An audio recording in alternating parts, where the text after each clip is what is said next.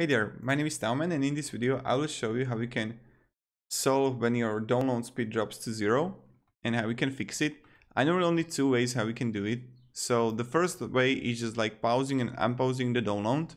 That's like the first way. And the second way what you can do is go to Steam settings. When you open your account, click on downloads. And what I recommend is like changing the download region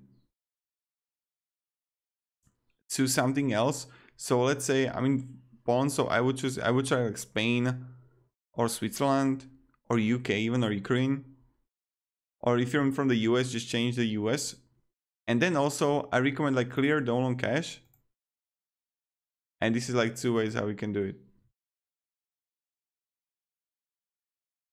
So let's wait.